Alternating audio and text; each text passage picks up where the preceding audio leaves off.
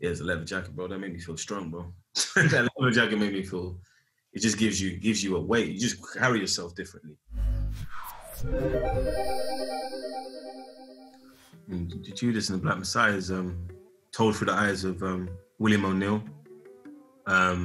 about Chairman Fred Hampton and his rise in the Illinois chapter of the Black Panther Party and the predicament that he's got himself into. Yeah, you know, it's a film that is our portrayal of the life of someone that was a Jesus-like figure that was taken down by forces that don't understand Jesus-like people and don't want to see them thrive and live. So you get to see the dynamics of what it means to be a hero and a truth teller in a world where the truth is always trying to be beaten down and taken away.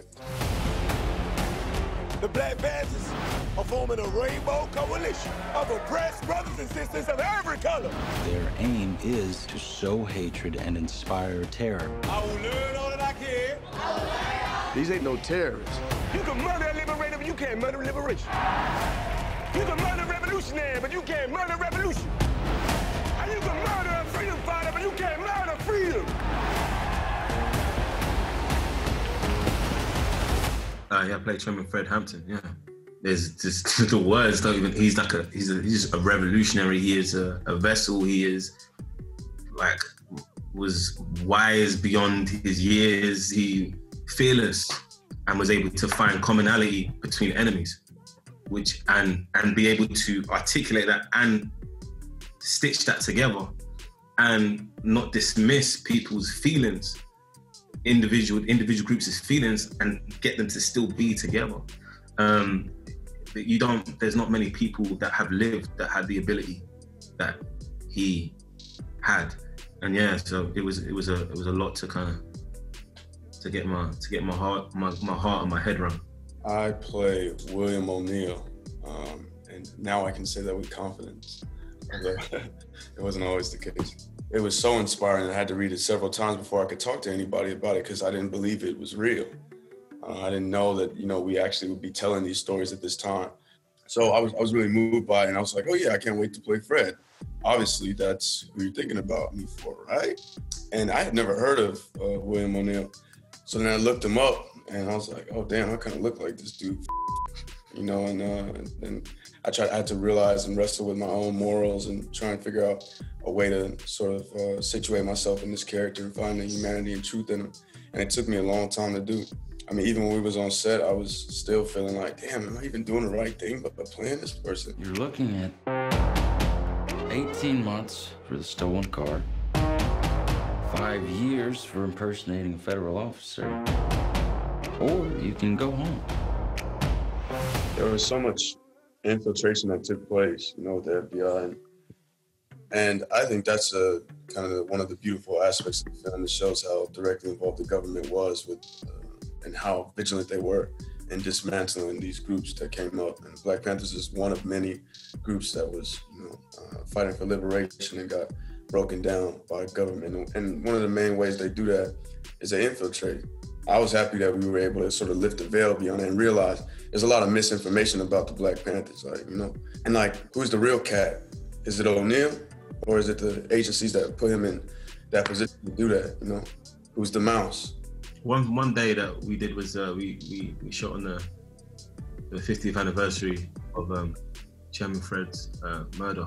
That day was so heavy, and on that day I feel like I felt that they felt consistently that they could just get taken out at any moment. Mm-hmm. At any moment. That was just that's their life. Like, it was every day. And they still move forward. That's it. They, like, anything is better than what the people were living and still living at this current moment in the dynamics and the oppression and the systematic racism that's been put in place. Like, and there were a group of people that just said, enough's enough. You got to do something. Say, in this lifetime, at least I stepped up. At least I said I did what I wanted to do. And that was led from his love for the people, his love of Black people, and wanting to awaken them for themselves so they can empower themselves. I am a revolutionary. I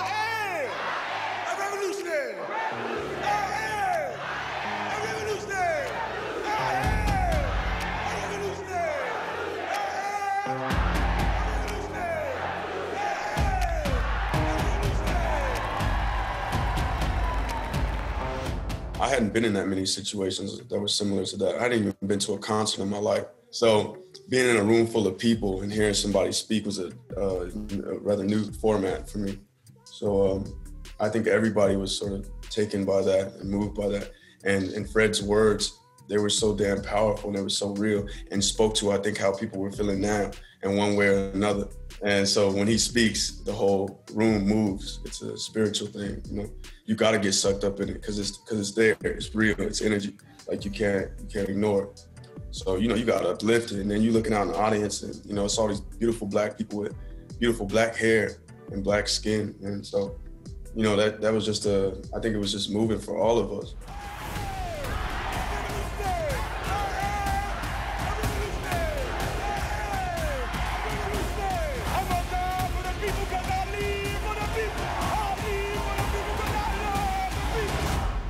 I would love people to find the Black Panther reading list, and what you had to read in order to get into the party with a 6-week education, to go through that list. It'd be incredible to understand the ideas and the ideology and philosophies that they were carrying, you know, and see that they were deep thinkers who understood a lot about life and about how systems worked. So I would love them to go through that list.